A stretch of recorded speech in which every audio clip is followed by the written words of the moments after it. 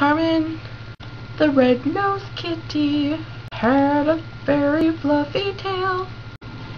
And if you ever meet her, make sure all the crackers aren't stale. All of the other kitties used to scratch and claw her face.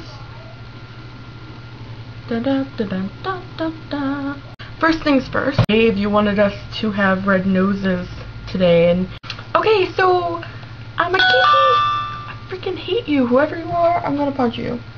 Sean, you're getting punched. I know everybody is like, I want a book 8. End of book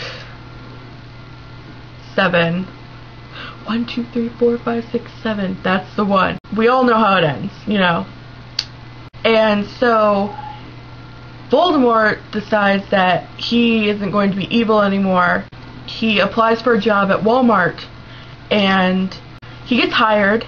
They give him the job as the greeter, the person who stands at the doors, and as you walk in, they're like pushing carts toward you, and you're like, no, I don't need a cart.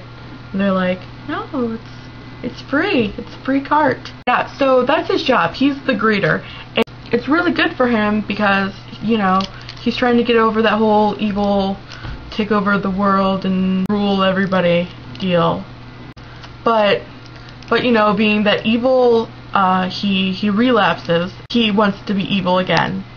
So he decides that he's going to take over the Walmart Corporation because everybody knows that Walmart pretty much rules the world. So Voldemort puts the Imperious Curse over everybody, and he makes them get rid of all the new shipments of stuff and all of the current shipments of things, and he imports all of the evil things in the world into Walmart, which he coincidentally renamed Voldemort.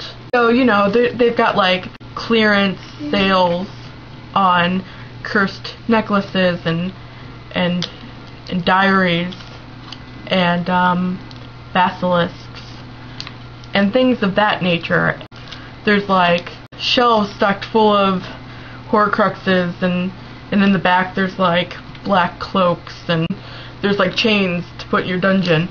So Voldemort, you know, he's the evil ruler of Voldemort, and Harry Potter finds out, and he's like, oh no, Voldemort's trying to take over the world again, and this time he's not just after wizards, he's after everybody, and he's not killing people, he's selling them things that are evil, and it turns them evil. And so Harry Potter goes to the main Voldemort store. So he goes there, and he's like, stop, Voldemort, I'm going to hurt you again like I did that one time. And Ron and Hermione show up, and they're like, hey, Harry! And Ron's like, happy Christmas, Harry! And Harry's like, it's not Christmas, Ron! And then they play Quidditch, and Gryffindors win. And Malfoy shows up, and he's like, look at me, I'm sexy. And he takes off his shirt. And then Voldemort's really confused, and then Harry yells, Expelliarmus! And so Voldemort is expelled.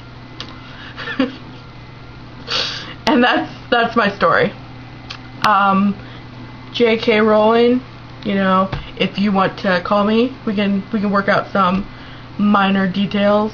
I'm not really okay with changing a whole lot more, you know, just because I think it fits really well in with it. I mean, if you wanna add some other people in there, that's fine. I don't really think we need other people, but I think that story pretty much plays out on its own.